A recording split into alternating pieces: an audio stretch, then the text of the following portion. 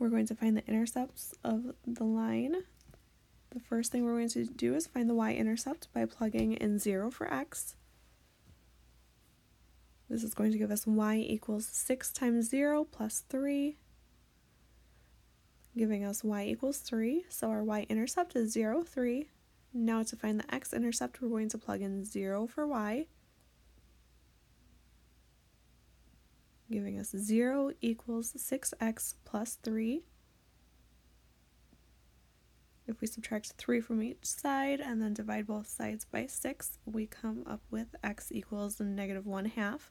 So our x-intercept is negative 1/2, 0. Now to graph this line, we're going to plot both of these points.